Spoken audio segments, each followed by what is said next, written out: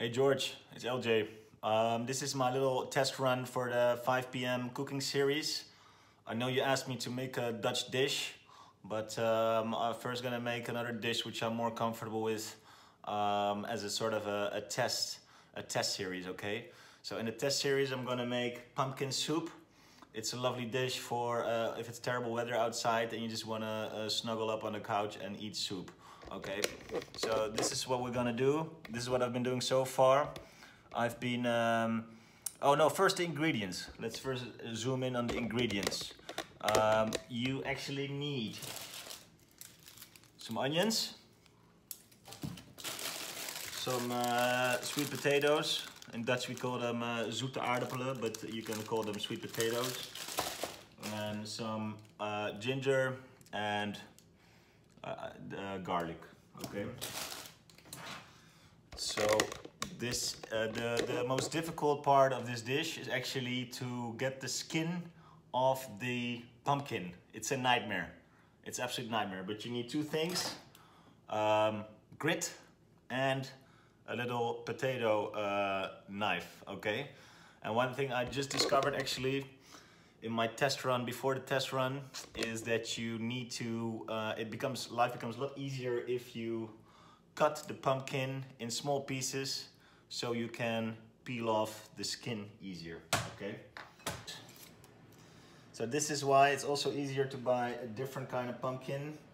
I don't know, but in Dutch we call it a flespompoen, which is, I guess, a bottle pumpkin, if you can translate it like that. It's much easier to peel actually those pumpkins.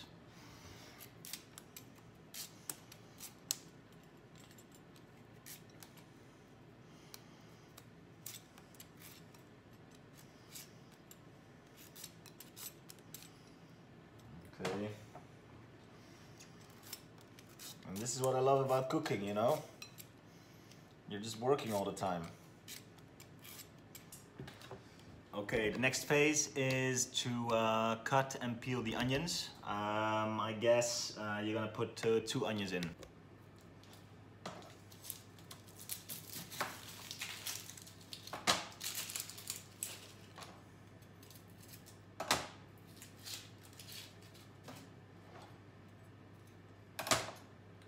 Okay, George, and as you know, we're in the flavor business. So onion will give that beautiful taste, a little bit of a bite to it, I guess. But even more importantly, at the moment, we forgot the sweet potatoes. So you need to peel maybe 2 or 3 sweet potatoes. And if you want to do some more, you know, you can decide for yourself. I'm not one of those chefs that is very strict about, you know, you need 3 sweet potatoes and 2.5 pumpkin. No, you can decide for yourself, you know, play around a little bit, you know, improvise, you know, cooking is improvisation. You want to express yourself, you want to create something that is uniquely you know, so do whatever you want. 2, 3, do you feel like putting in 3 potatoes, put in 3, okay? But first, we do our favorite job, and that is peel the sweet potatoes. Here we go. This is really an invention, man. This peeler, this potato peeler, I got it for my birthday the other day, and it was one of the best presents I ever got because it makes life so much easier. It's amazing. It just grabs the skin of the potato like it just knows where it is, you know. It's an intelligent potato peeler, I'd say. Okay. Second sweet potato.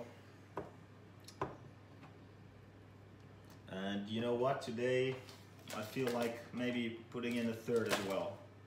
Yeah, we're gonna make a big pumpkin soup. I'm gonna divide it over several little Tupperware cases, you know, or Tupperware, I don't even know the English word for it, but you know what I mean, right? So I'm gonna put it in the freezer for like the next 3 months, you know. So I always have pumpkin soup. If people come in and say, hey LJ, what are you doing? Can we have some food? I say, yeah, sure. Pumpkin soup, it's in the freezer. I just warm it up, yeah? Okay. In the meantime, the oven is ready. I don't know whether you heard, so that is not a good sign. That's not a good sign because the oven is quick. is ready way too quick, you know, like, I mean, I need another 10 minutes doing this, but I don't know, we'll deal with it later. Because after a while, when the oven is warm, it shuts off if they know, if the oven knows that I'm not using it. That's a problem. Okay. So again, with the sweet potatoes,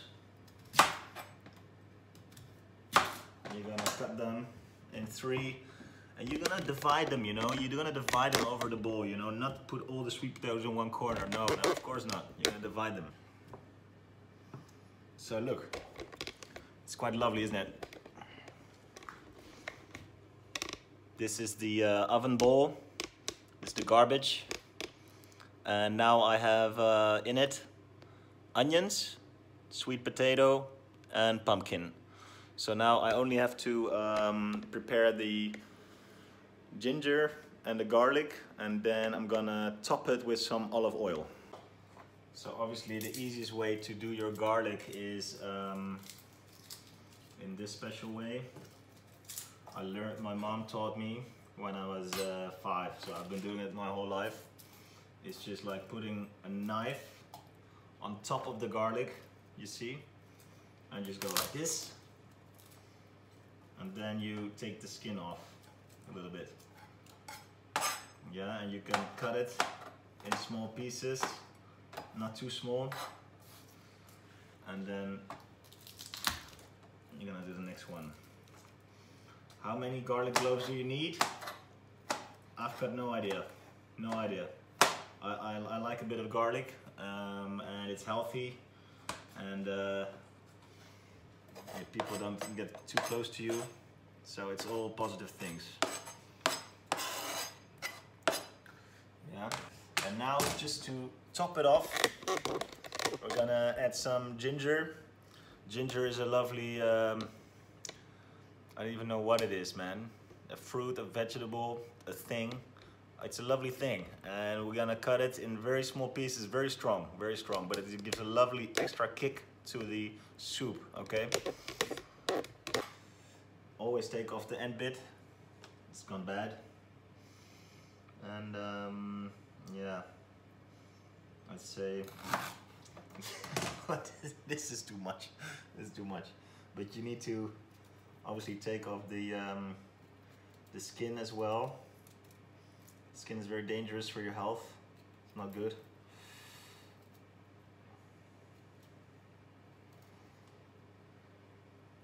Okay. You can always put the rest in a teacup. It's good if you're sick. And here we go.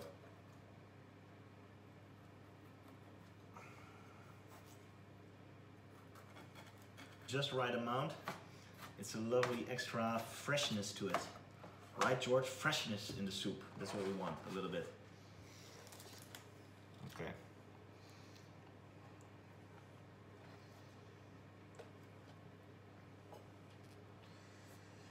Okay, we'll see if this is too much or not. Okay, last thing is we're gonna drench the bowl, the oven bowl, in some olive oil, otherwise it will burn.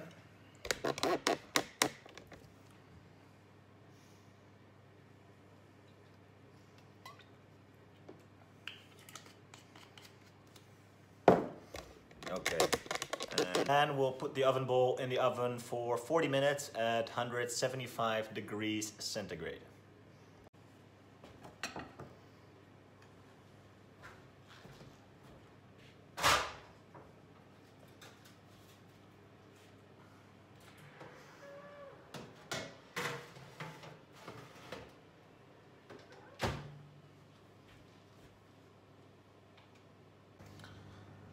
There's 3-4 minutes to go on the clock on the oven, and now you can boil some hot water.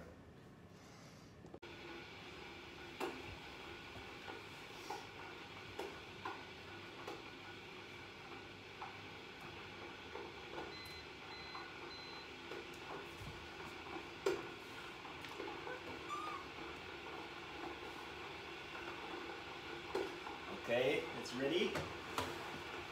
Watch this. Oh my god. Oh, it's a nightmare. No, okay, it's alright. Good. Okay, look at this. Fantastic.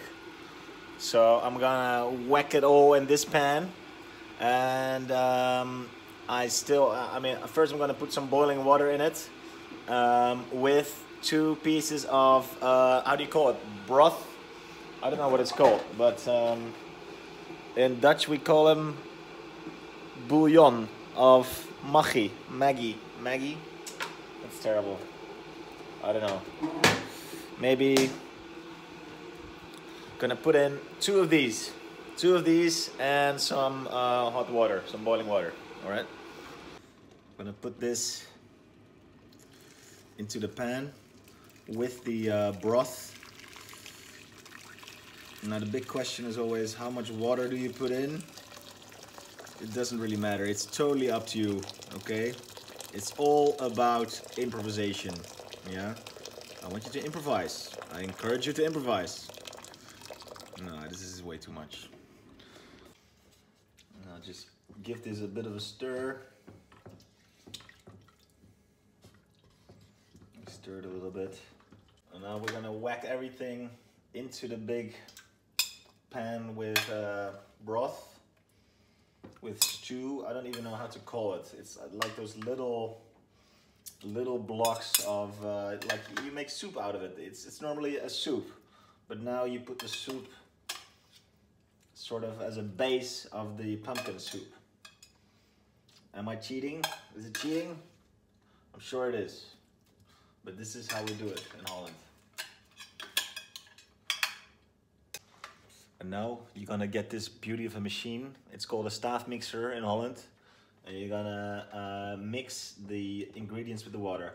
Make sure when you press it like this, you keep pressing it. And don't lift it, because otherwise you're gonna get a pumpkin festivity in your kitchen.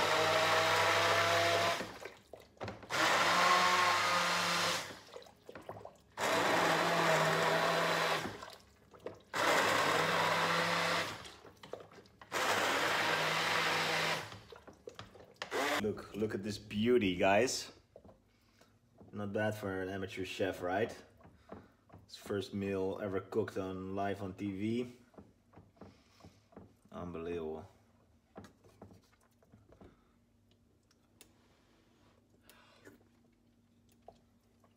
Yeah, amazing, very good.